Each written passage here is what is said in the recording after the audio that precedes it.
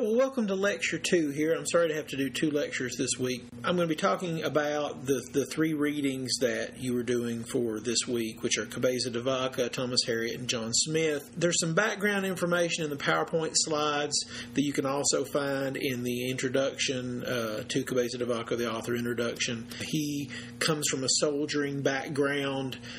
He is part of a conquistadors expedition, of course, in search of gold, in search of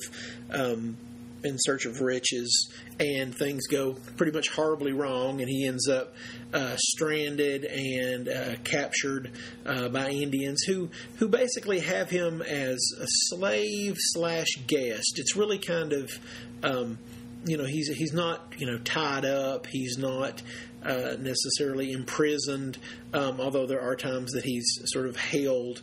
But for the most part, he basically works for them. And again, for the most part, he's pretty much free to go whenever he's ready to go. So it's a strange kind of captivity, mainly based on hunger and deprivation. He ends up wandering over most of the American Southwest before he discovers a group of Spanish slavers who, quote unquote, save him. And he really undergoes a pretty dramatic conversion experience, basically going from being a Spanish soldier, mercenary, to becoming something other, something different. In a way, kind of the first American. He begins to see himself as something other than a Spaniard, and he's definitely something other than the natives. So he really is, in a lot of ways, sort of the first American because of what he experiences. He writes this story that you're going to read pieces and parts of, basically as a way to communicate what he's done. He returns to Spain basically in chains. He's imprisoned because he can't keep his thoughts to himself and his ideas to himself about how wrong it is what the Spanish are doing to the native population as far as enslaving them and sort of forcibly converting them, working them to death. Check out the film clip because it gives you a little bit of a sense of what it might have been like, of what he experienced there. But because of his experiences, he doesn't see the Indians as innately evil. He sees them as very human. He sees them as really innately good and trusting. And we get a lot of description from him about how they live and how they live so close to one another and how much they give one another and end up giving him. There's a lot of focus on living and dying. There's focus on families and how they interact. There's focus on politics, intertribal politics, and relations between various tribes. One of the main things that we see over and over again is the theme of hunger and deprivation. Basically he walks across the Southwest naked. And in a lot of ways, this is a metaphor, too. It's not necessarily a conscious metaphor, but it comes through as a metaphor in the writing of how he experiences the new world. He's not clothed like the rest of the Spaniards are in armor, in clothing. He basically travels naked, and he lives on the land and off the land.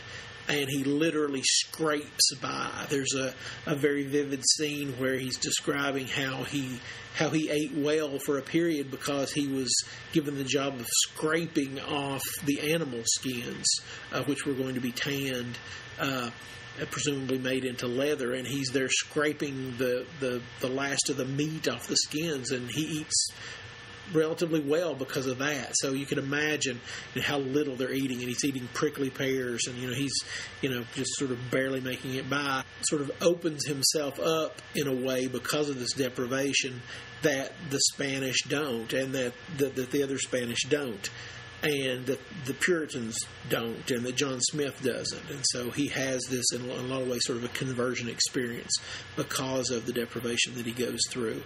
It's also interesting to note how he focuses on the treatment of women and the treatment of children, and how he sees that as very, very good and endearing, and really speaks to the innate goodness of the Native Americans that he encounters. There's a bit of a focus on how the natives see him. There's a little bit less in the reading that we have than there have been in prior selections that I've used in the course before. There are some sections in the reading that we have now, though, that do focus on how they bring people to him to be healed. It's a theme that, of course, is repeated again in Thomas Harriot, Europeans as gods. But really, I think the important thing is the way that he looks at the Native Americans as a people who, he says, have the capacity for unlimited development. And this is what provokes in him the anger that he experiences that ends up getting him banished from the New World. I really want you to get a sort of an overall feel for Cabeza de Vaca's experience. And one of the things that really sets him apart from the Spaniards that he encounters. And he makes that very clear near the end of the reading, where the Indians are unwilling to let him go with the Spaniards because they see him as not of them. They see Cabeza de Vaca and his friends as other. They see him as being good where the Spanish slavers are bad, that he heals while they kill. And there's a very moving passage to that effect in the reading, and I hope you focus in on that. The significance of de Vaca, I think, cannot be understated. He introduces some of the most persistent American myths. First, the one of the noble savage, the idea that the Native Americans, the indigenous people, are innately good and innately strong and have compassion for one another and are not barbarians necessarily just because of their deprived state. They are people, they're human beings, and as he said, have the capacity for unlimited development. Another American myth that he embodies is this idea of surviving hardship through faith, that he calls upon his faith. He calls upon his religion and lessons from his religion that he reflects upon as he goes through these things, and he makes connections back to. And this is something that's repeated again and again in American literature. He's significant in terms of establishing an American identity, as I said at the first. In some ways, Cabeza de Vaca is the first real American because he no longer sees himself as a Spaniard necessarily. He doesn't identify that way, and the Native Americans that are with him don't identify him that way either. He is really transformed by the experience.